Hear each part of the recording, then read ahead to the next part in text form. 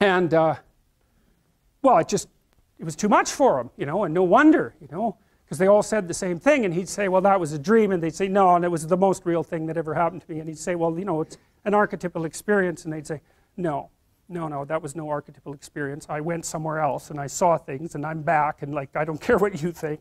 And like, who the hell knows, right? Because it's all subjective. But the weird thing about it is that everyone's reporting the same thing. How the hell do you account for that? And then the shaman, you know, when they take these psychedelic chemicals, they basically say the same thing. They say, well, first of all, it more or less killed me. That's this. You know, I dissolved to a skeleton, and then I climbed the tree that unites heaven and earth, and I went into the realm of the gods, and they gave me some information, and I'm back. It's like, okay, well, you know, we don't really know what to make of that. And certainly that's what Eliade describes when he describes the shamanic procession, not the shamanic initiation. And you know, there's dissolution to a skeleton first, and then like a death, a symbolic death, or experienced as an actual death, and then bang, up into the realm of the gods, and then they come back. It's a very old idea. I mean, that's a medieval representation of the tunnel that people travel through at the end of their life to, you know, to find the light, which is a very common near-death experience report, and people don't have any idea what the hell to do with those reports, except say, well, it's the paroxysms of the dying brain, which you'd expect to be a hell of a lot more random, in my opinion. And the idea is there's a rebirth after that. And you know, here, this is the Scandinavian representation of that tree that unites earth with heaven. And so there's the Scandinavian representation. It has a snake, snakes down here eating it. And then that's the Amazonian representation. It's like, how the hell do you account for that? I mean, those pictures are so similar that it's beyond belief. Well, you know, we lived in trees for a long time. A long time. Millions of years. And there were lots of snakes around them. And so the idea that reality is a tree that's surrounded by a snake that's in us, man. It's down there. It's deep. And there's something about it that's true. Now, not true like we normally think of truth, but true in an entirely different manner. And there's something about it that's true. Now, not true like we normally think of truth, but true in an entirely different manner.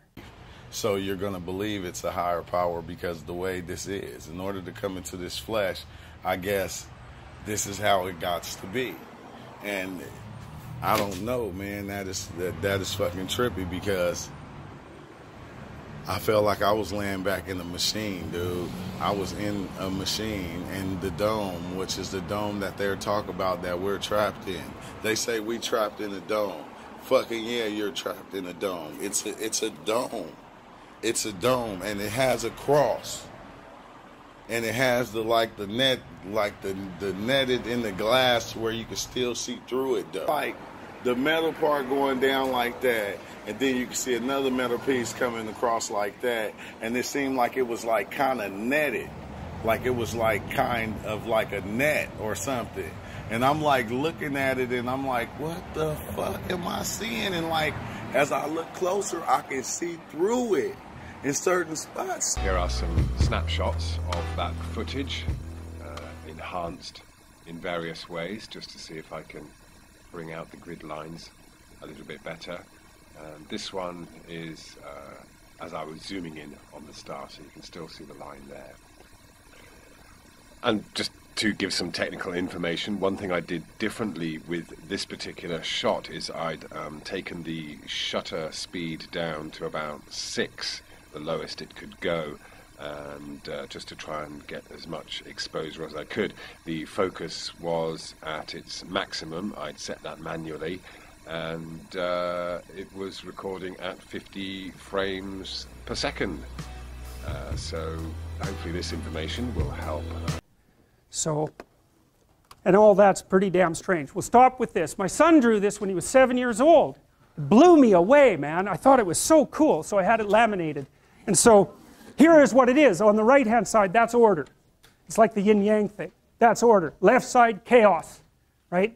And those are all mushroom houses, which I thought was amazing.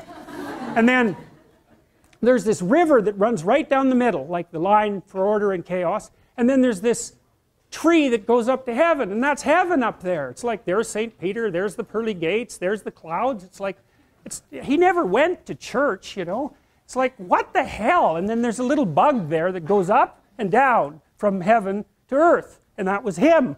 And I thought, he had a very organized psyche, that kid. He was a very, very stable kid, and still is. And he drew that, and I thought, Jesus, that's just bloody well unbelievable. And I still think that when I look at it. And that's a great example of an archetype.